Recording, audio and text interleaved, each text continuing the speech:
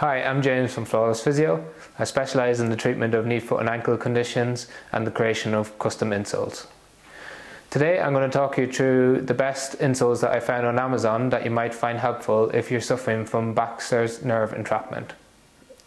So first up we have the Pro 2 Wellbeing insole.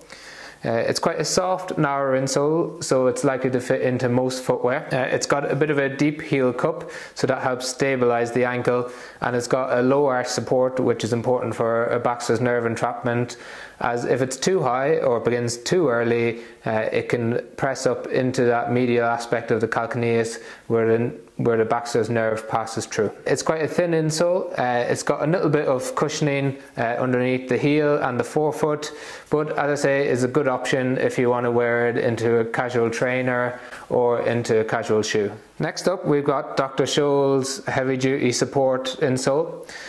You can see underneath it's got a cushioned heel support, a little bit of a more stable structure underneath the arch, but the arch height is quite low. The deep heel cup, again, its aim is to try and stabilize the ankle. Minimal arch height on both sides, so you can see here on the medial arch. That means again it's less likely to push up into the neuroma, but it still can give some support. This is quite a wide insole, so it will work best inside a boot or inside a trainer that's a wide fitting trainer. If you wear it inside a narrow shoe, what tends to happen is it bunches up the medial arch and the outer aspect of the heel, and that can push up into the site where the Baxter's nerve passes through your ankle and can irritate your symptoms. So as long as you wear them in a nice open shoe, it can give you an extra bit of support, help to give a bit more control to your foot without irritating your Baxter's nerve. In our clinic we carry out a biomechanical assessment, foot pressure plate analysis and 3D foot scanning. That helps us create the optimum type of insole to support your foot, starting the support and ending the support in the correct positions so that it stabilizes your foot, helps to move direction of force away from the medial ankle to reduce the irritation underneath your Baxter's nerve and relieve your pain.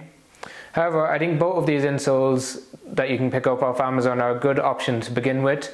I had to scroll through the most sold options for arch support, Baxter's nerve entrapment and general heel support, and these were the best two that I could find. So give them a try. I've left links in the description below, and if you've got any questions, leave them in the comment section.